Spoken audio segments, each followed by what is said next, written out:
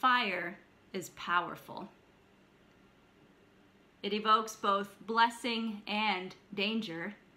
The blessing of a hearth, the ability to have warmth and light, to provide a hot meal for ourselves and our family, and to ward off the darkness and whatever might be lurking there.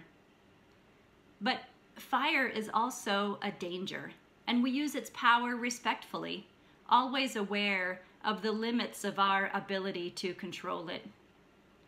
Fire shows up in many places in Scripture, including the story of Pentecost. As the disciples were gathered, suddenly that great wind blew through the house, and a tongue of fire appeared above each of the disciples, a brightly burning sign of the Spirit's presence within them. That tongue of flame was the outward sign of the loosing of each disciple's tongue to speak the languages of the diaspora Jews gathered once again in Jerusalem for the Pentecost festival.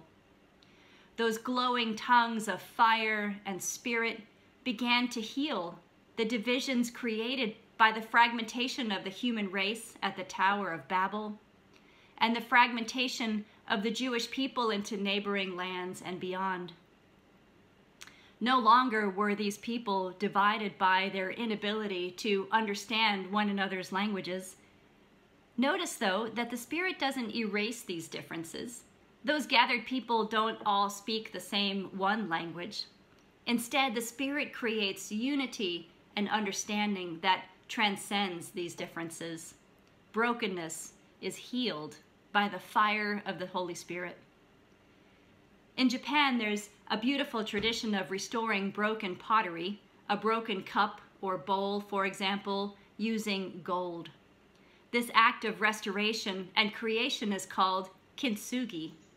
First, each broken piece is carefully found and picked up, and any ceramic dust at its edges is carefully brushed away.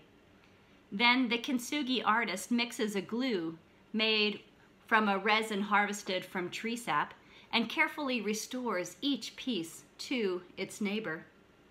And finally, the artist traces a fine vein of gold over every line where the cup or bowl had been broken, both completing the repair and emphasizing the scars that this piece bears. Kintsugi ceramics are not considered to have less value than an unbroken piece. Instead, they're considered to have more, because this bowl or cup now has a story that can be read in the beautiful gold lines traced along its surface. Those gathered Jews from so many different nations were brought back together into one by the power of the fire of the Spirit that was poured out at Pentecost. One vessel ready to receive the good news of Christ Jesus. Those jagged, raw edges that we so often try to hide from others, those are the very lines that God uses to create connections with our neighbor. Those broken places in our lives become a means by which the Holy Spirit forges a connection point with others who need to hear the good news of Christ Jesus and of God's work in the world. You may have heard that most people who enter a church building do so for the first time because they're experiencing some kind of crisis in their lives and they're looking for help.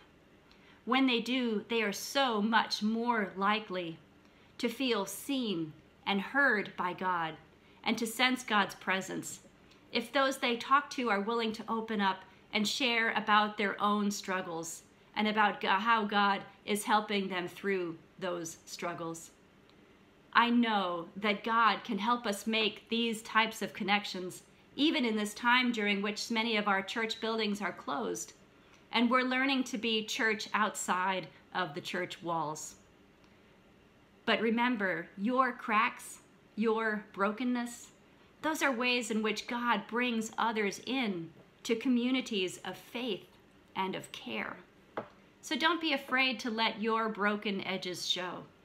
God promises that God's strength is made perfect in your weakness, just as the flame of gold makes whole and beautiful even a broken bowl.